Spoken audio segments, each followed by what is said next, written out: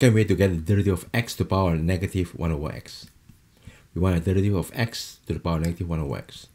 To get a derivative of this minus 1 over x comes down, and then x to the power negative 1 over x minus 1 times the derivative of this is 1 plus, right, the same thing, ln of this times the derivative of this. Derivative of this, you can write this as a negative x to the power negative 1.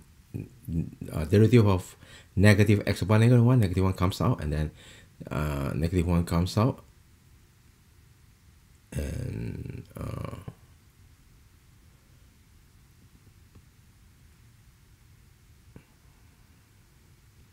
okay, negative comes out, and then negative 1 less 1, you get negative 2x.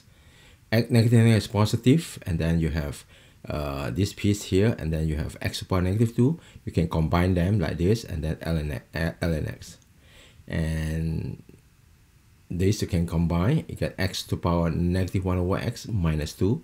Same thing here, and then ln x. Bring out the common x to the power negative 1 over x negative 2 minus 1 for this guy, and then ln x for this guy. Done.